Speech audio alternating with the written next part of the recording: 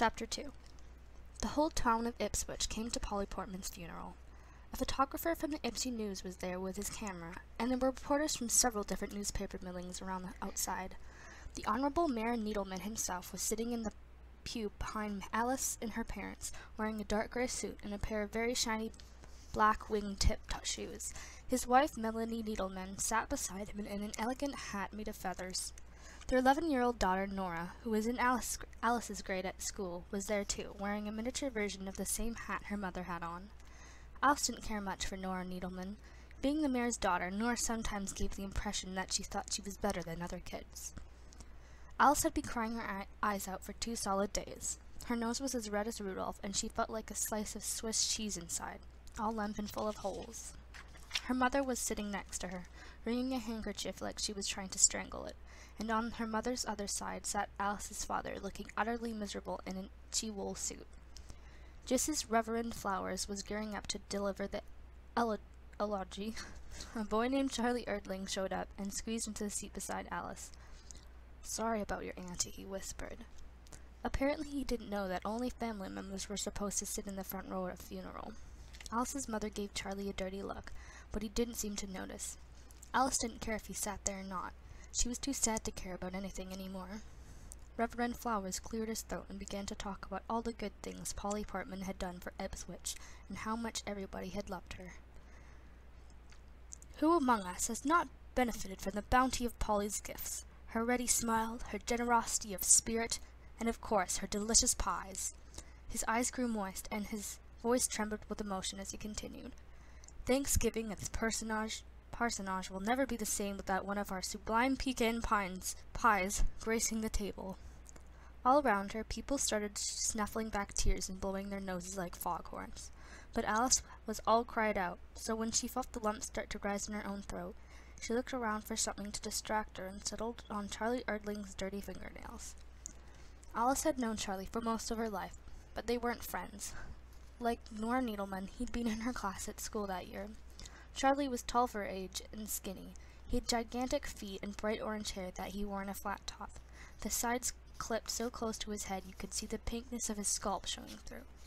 Polly Portman had hired Charlie from time to time to do odd jobs, like emptying the trash or touting groceries home from the store. As Alice studied his fingernails, each with a little crescent of black grease wedged beneath it, he found herself wondering if anyone in the Erdling household had ever heard of soap and a fingernail brush. When Reverend Flowers finally stepped down from the pulpit, Charlie poked Alice in the ribs with a pointy elbow and jerked his thumb toward the front of the church, where Polly's coffin sat with the lid propped open. "You gonna pay your respects to your auntie now?" he asked.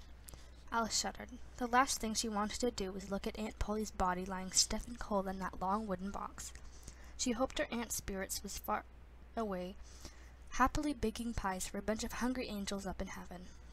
"You go ahead if you want," Alice said, slumping down in her seat. "I think I'll sit here for a while." Alice's parents paid the respects first, followed by Mayor Needleman, whose wife managed to orchestrate things so that the mayor would be the one to take Alice's mother's arm and lead her up the aisle, with a photographer from the Ipsy News snap pictures for the paper. The mayor was running for re-election, and his wife, who also happened to be his campaign manager, knew a good photo opportunity when she saw one. Only the week before, the mayor had posed for a picture when Polly in the pie shop for an article that was to appear in Life magazine. Alice had learned this not from her Aunt Polly, who was modest about such things, but from the mayor's wife, whom Alice and her mother had run into at the grocery store in the frozen food aisle one day. "Did you hear about it, Ruth?" Mrs. Needleman had bragged. "Life magazine, with the election coming up in November. Well, the timing couldn't be more perfect.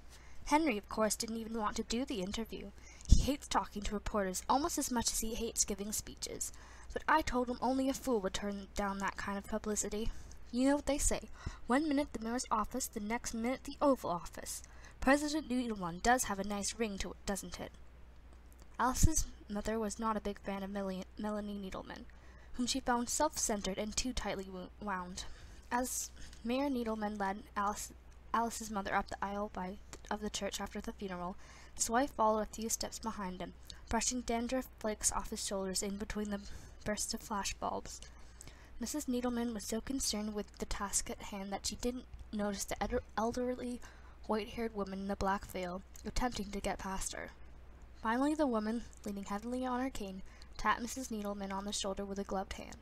"Do you mind, dearie?" she croaked. "I'm in a bit of a hurry." Melanie Needleman stepped to one side and let the woman pass. Then she returned her attention to her husband's dandruff. A few minutes later, a big green Chevrolet pulled out of the church parking lot and drove off into the direction of the pie shop.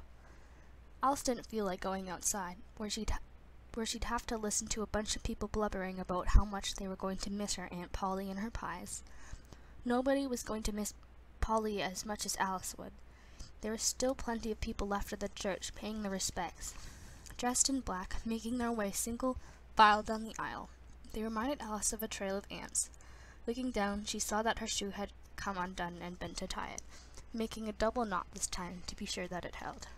When she sat back up, she noticed a tall woman in voluminous black dress looming over her aunt's open casket.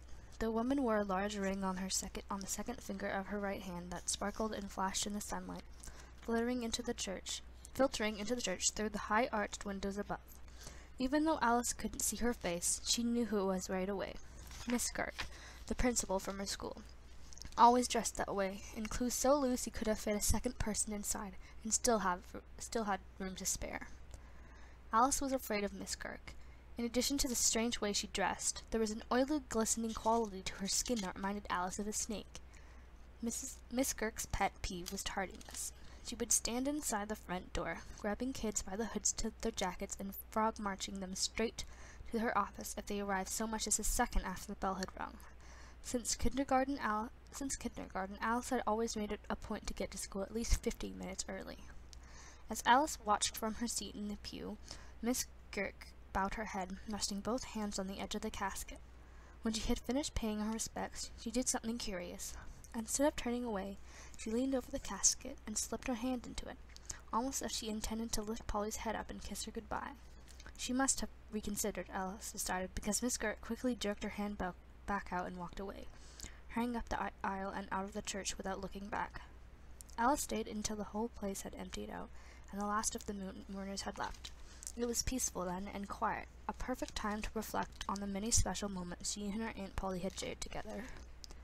She recalled a time she'd stopped by the pie shop on her way home from school one day and found her aunt squeezing lemons for a batch of lemon chess pies. "Can I go fishing?" asked Alice, happily hopping on the red stool. Polly finished squeezing the last of the lemons and passed the bowl to Alice. Then she handed her a fork. "Fish away," she told her.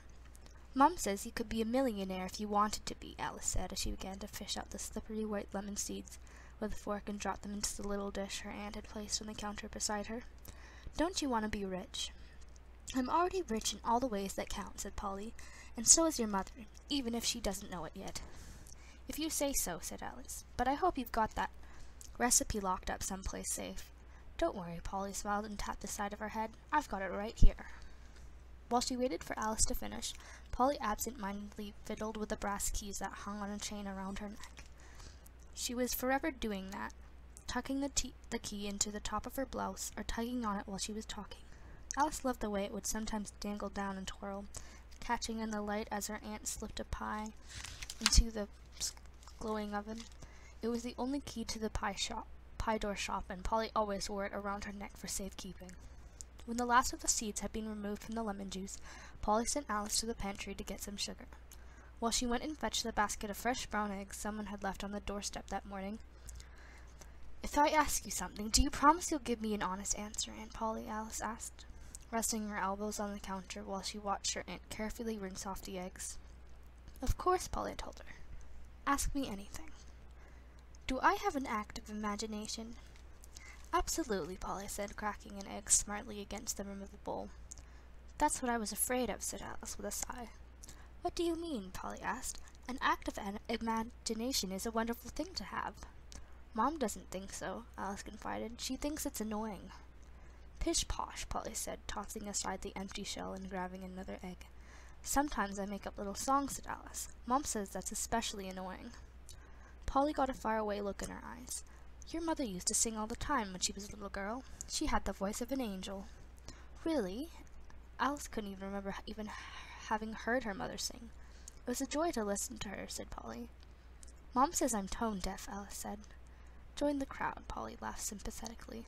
"I couldn't tell the difference between flat and sharp if my life depended upon it. So how about singing me one of your little songs?" "Right now?" Alice asked. Polly nodded, so Alice jumped off the red stool, cleared her throat, and sang a song she made up right on the spot. "Aunt Polly's pies are hot and round. Eat 'em in a chair or sitting on the ground. Huckleberry, blackberry, peach, and prune. Eat 'em with a fork or eat 'em with a spoon."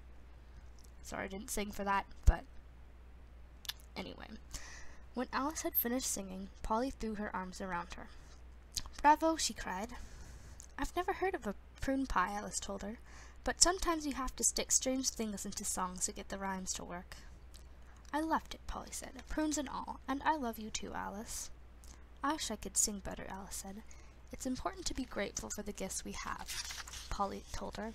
"You are a wonderful songwriter. Don't you ever forget that." Alice felt all warm and gooey inside, like one of her Aunt Polly's pies. She wanted to stay there in the pie shop forever. Aunt Polly was the only other person Alice knew who liked cream cheese and olive sandwiches.